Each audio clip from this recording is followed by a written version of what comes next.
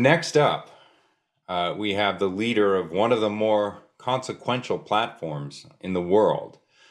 Susan Wojicki is the CEO of YouTube, a Google property she's run for many years now. Prior to that, was a key executive in the growth of Google over the past decade. So welcome to Signal again, Susan. It's good to see you.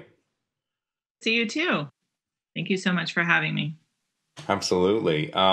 It's been quite a tumultuous 4 months, and we've been talking about that over the past 24 hours here at the conference.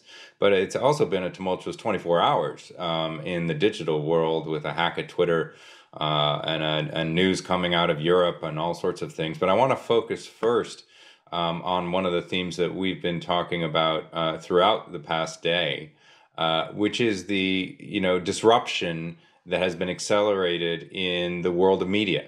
And YouTube is really one of the key actors in that. You stood up YouTube TV a number of years ago, and that's been growing quite nicely. And this phenomenon of cord cutting it has been, growing, but I think, it may have reached its peak in the past 4 months. What behaviors have you seen across the YouTube platform in these past 4 months that we might gain some insight from? We've definitely seen a lot of changes on our platform, just as all of our lives were upended and all of us have been impacted in many different ways. People working from home, not having access to the same resources that they used to have beforehand, or services being shut down. And so we certainly have seen a significant increase in people who are using our platform. And that has extended to many different areas. First of all, we thought that we had a real responsibility to make sure that we could get the word out around the right ways to address COVID-19. So we immediately worked with everyone being at home, right? Settling in, trying to figure out how do we run this company with everybody globally being at home. We reached out to all the different public health officials. We work with over 80 different public health officials around the world, and we've served hundreds of billions of impressions related to COVID-19 information, health information coming from health authorities. So that was one of the ways that we've responded. But we've certainly seen that our users are looking for different types of information. So, for example, we've seen a doubling in the number of people looking for homeschooling, looking for meditation information, looking for how things they never looked for before, right? How do you cut your dog's hair? How do you cut your own hair? So we've seen a big increases from that perspective. And we've also seen a lot of people using YouTube in a new way they never used it before, whether that is groups that are small, for example, small churches, the Vatican, community outreach, schools, all using YouTube as a way of staying in touch and connecting that otherwise they wouldn't have beforehand. So, and then we've seen the risk of misinformation, which has always been something we've taken very seriously. So we've had to be super active in that area.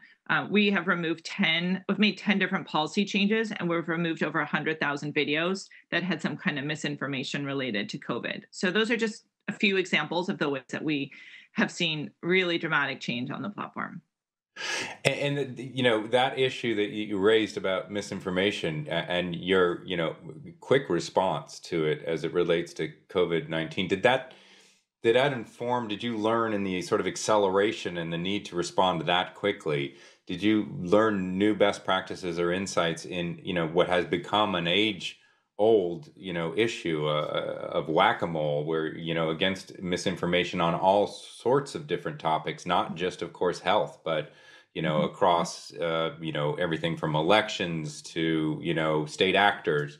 Have you learned new approaches that might inform how you go forward?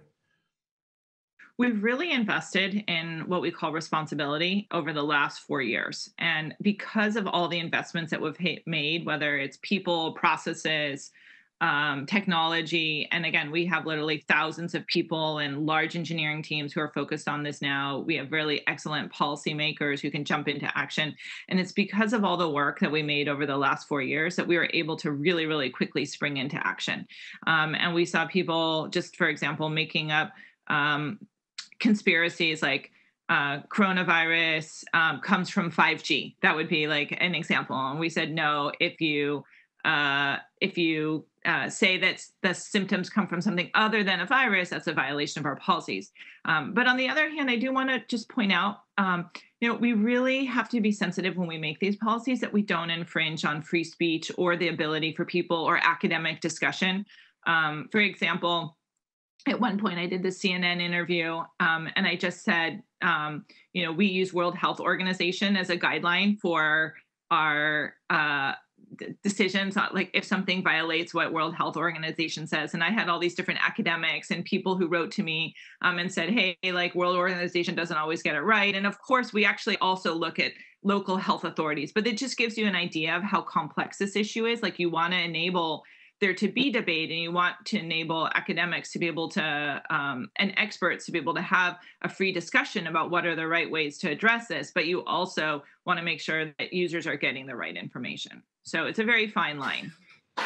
It absolutely is, and that same issue of the ability to have an open conversation about difficult and nuanced topics relates directly to the issue of hate speech, which has animated a recent social media boycott, and certainly has animated, the social movement that has risen in the United States and around the world. I'm curious how that plays into your perception and your work on brand safety. There's not a brand that I'm aware of that wants to be near hate speech when it comes to their advertising. And that's something that I know you've worked on, and you worked on with P&G specifically several years ago. How has all of this impacted that work? So we've worked incredibly hard to make sure that we have the right policies in place for hate speech. And first of all, hate speech has always been a violation of our policies. But what we did was we really tightened the definition of it last year. And we also significantly increased our enforcement of it and added new categories. And for example, we also internationalized it to make sure that we were able to address all parts of hate speech. Like there are different ways that people could be discriminated in India, like caste, for example. We added veteran status. You can't discriminate against anyone who's a victim of a violent event. And of course, race, gender, sexual orientation, religion, et cetera, immigration status, all of these different areas. And in any way use that to discriminate, promote violence. And so we implemented this. We really, really tightened it last year. That saw a 5x increase in the number of videos that we have removed. And we continue to tighten it. We actually are always looking at it and saying, look, these are the changes that we've made. This is what's resulting on the platform. Now we need to make a few additional changes. And so we're continually looking at it. And I would actually argue that it's not whack-a-mole, because when you have good processes and people and technology in place, you really can make a huge difference. And we measure this. We measure it very scientifically and precisely, and we know exactly what there's a small amount that may get through, and then when we find it, we remove it. So we're we approach this in a very scientific way. We take it very seriously. There's definitely a sense, and I think this has been heightened by recent reporting in the New York Times and elsewhere, that platforms like YouTube have a significant impact on how people think, on what they believe, on what have been called confirmation bias or filter bubbles. Have you taken steps to counter that besides just removing speech? Are you trying to steer people to information that might counteract or counterbalance some of the impact of these perhaps more out there theories? Yes. No, that's a great lead-in. Thank you, John, because we actually talk about what we call the 4 R's of responsibility. And so the first one is remove, and that's what I spoke about. And there are 3 more.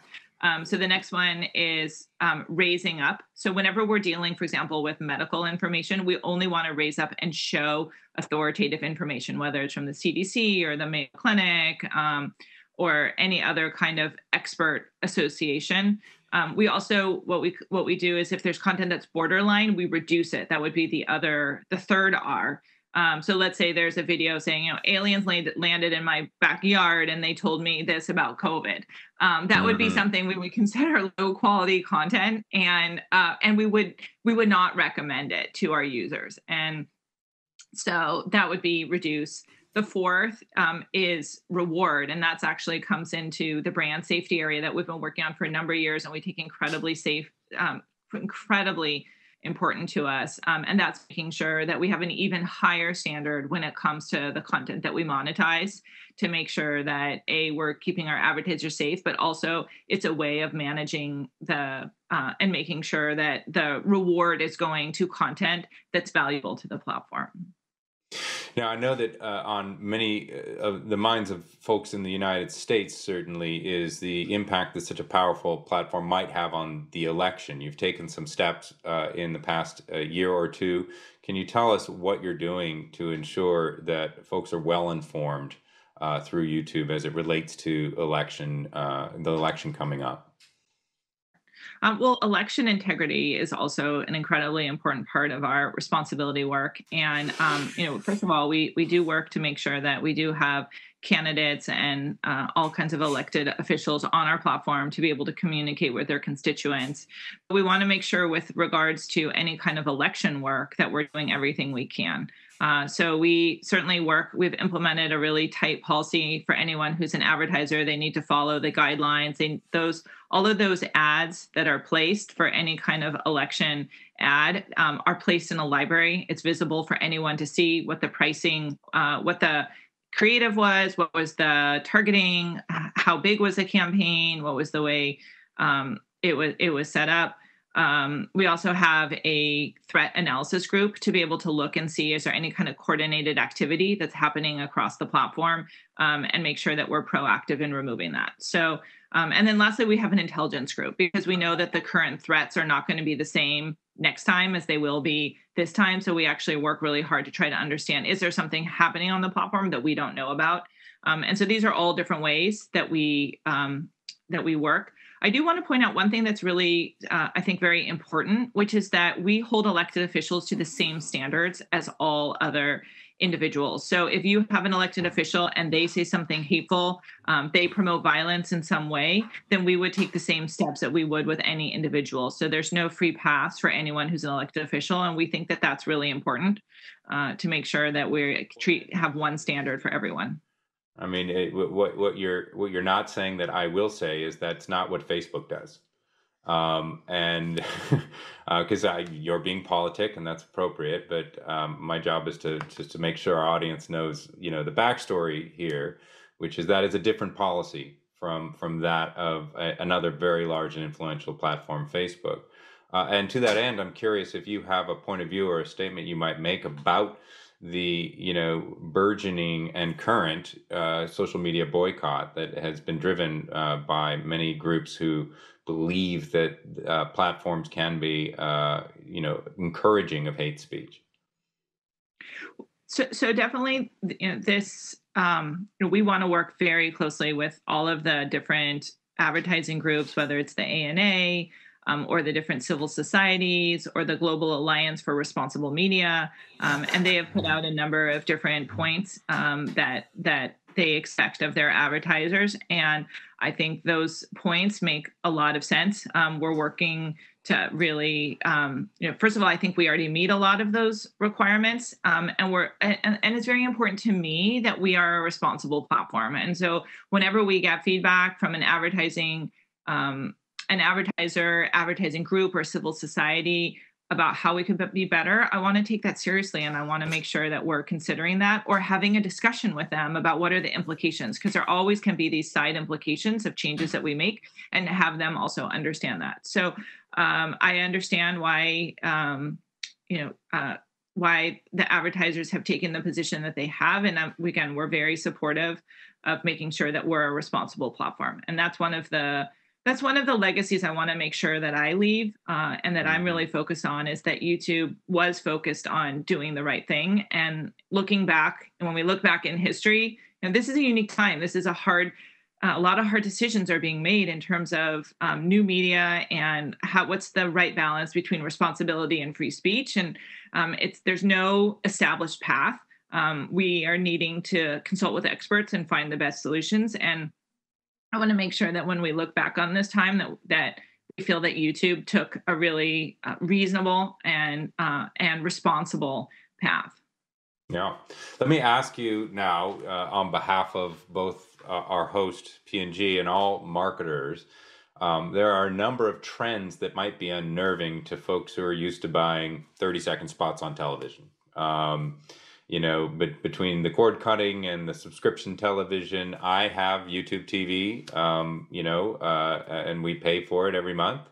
Uh, you know, is television advertising as we know it a dinosaur? Is it going to be gone? And what do you think replaces it? Well, we see, first of all, YouTube has, I mean, I think they both have a place right now, but we've certainly seen tremendous growth with YouTube. And we are actually strongest in the categories where probably TV sees the most amount of cord cutting. And so we certainly see that we have tremendous reach. So if you look at 18 to 49-year-olds, and this is a Nielsen stat, we actually have more reach and more 18 to 49-year-olds than all of linear TV combined, that come and see YouTube in a month. And so that really affords an opportunity for a lot more reach at an efficient price. And we actually see with the campaigns that have been run, that a lot of times marketers can have about a 66% increase, like almost 2/3 of reach that they wouldn't be able to have on TV.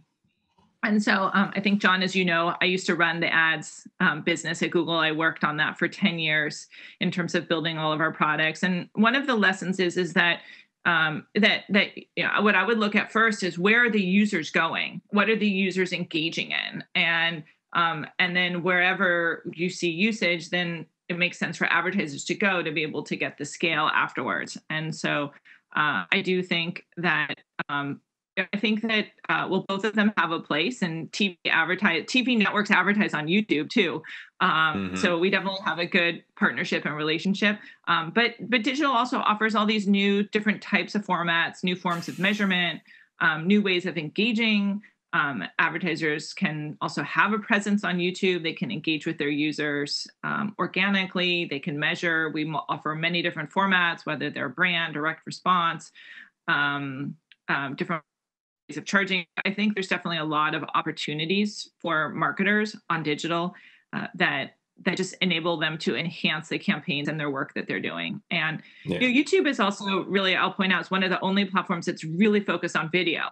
There's certainly many other platforms, but they may offer a broader, a different set of creatives and focus. And we're really a video first platform. So for marketers who want to get a story across, who have beautiful creatives, want to run them, want the users to see them and engage with their stories, and YouTube really is a good platform, excellent platform for doing that.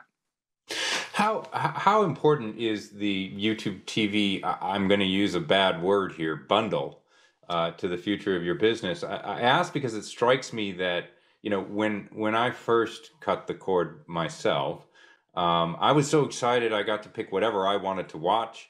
I paid for a la carte, whatever, made sense, a little HBO here, maybe some Showtime there. And from YouTube, I got an incredibly good deal for some of the core stuff that I still wanted from the old cable world. But that price has more than doubled in the last few years, pardon me. And I know that that's not because, you're there, Susan, trying to just extract as much profit as you can. I know that's because your vendors are charging you more for what you then put into the YouTube TV bundle. But are we just recreating cable all over again in the streaming world, or is there something truly new that we can look forward to here? Well, I mean, first of all, YouTube TV I think, is a really innovative product because it takes all the features that we have with technology and the internet and apply it to TV. And that was one of the reasons we created the product. the ability to see content on demand, to be able to search it, to have recommendations, to have it be cross device. All of those are incredibly important. And I think if you look at the current price of YouTube TV, it's still really, really affordable compared to cord more traditional bundles. Hmm. And you get a lot more features. It's also supports up to 6 accounts, Right. and all of those can be personalized. So we still think this is a really, for anyone who is interested in watching sports or news or wants to have the latest, the real time live shows. We think this is a really important product for them. So we'll continue to invest here. And you're right, it had to do with the content being raised. So our costs were raised, and unfortunately we had to pass that on. But we're hopeful that we don't want to be doing price increases every month. So we're really, we tried to do a price increase that will last us for a while. Yeah, well, good. I hope so. One last I hope so question. This too. is this pulls back a little bit, but there has been a broad critique of the technology industry over the past 4 or 5 years that I think might be boiled down to unforeseen externalities. The technology industry has always charged ahead. Don't ask for permission, ask for forgiveness. But the externalities of at scale technology have certainly become very evident in any number of ways over the past several years. Are you integrating an approach to both the design and the looking ahead and looking forward and around corners to imagining potential future externalities of the things that at scale platforms like Google and YouTube might create? And is that part of your design thinking that's a new approach, or has that been how you've been thinking for some period of time? Definitely try to think when we release new features or we build new products, what the benefits can be, right? And I think there are many benefits, and we also listen to our users. So that's a really important part of our product development process. On the other hand, I will say when you release a new product, there'll be a lot of new benefits that you might not have thought about, and there'll be some use cases that you might not have thought of either that you want to Right. in some way prevent. And I think this is true for all technology, and we work really hard to understand what the implications of them are and do so responsibly. But Yeah. we innovation is, I think, really core to what we do, and it's definitely been a hallmark of Silicon Valley. And I think we also find that innovation happens, right? If you don't innovate, somebody else will. Yeah. And so you need to, a lot of times when we think about these markets, we think about like what's the best way, if we're in it, if YouTube's in it, or if Google's in it, what's the way that we can help lead the market in a responsible way. Sometimes if it's done by another party, they may not have, like, Google has a brand name, and our trust with our users is incredibly important, and that at some level is the most important asset that we have. And so we want to make sure that when we release products that we maintain that for our users. Yeah. But we'll continue to always think about what are the unintended uses and how can we manage that responsibly. But look, like, we didn't anticipate there was going to be a pandemic.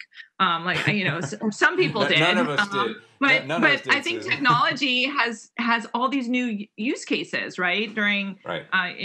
kids. Like, I think, I really kids really benefit from being in school. But if they can't be in school, at least they can have online Right. classes. Right. We can communicate. People can run their companies online using digital technology. And so we've certainly seen during this time that there've been a lot of benefits that we didn't anticipate that technology would provide during a period where everyone needs to social distance. Unquestionably. And Susan, thank you so much for coming to Signal again and sharing your insights and wisdom with us, and for the work that you're doing. I know that it isn't easy. So it's much appreciated, and you're obviously a really important partner to P&G. So thank you very much for Thank coming you. again to I Signal. want to say P&G has been an incredibly important partner to us, and I want to thank Mark and everyone at P&G for working with us. P&G is incredibly such an important partner, and we know that things haven't always been smooth, and we appreciate P&G working with us, and it's made us a stronger partner. And we want to do everything we can to continue that partnership and continue to grow together. And so I just want to say thank you. Absolutely. Well, thank you.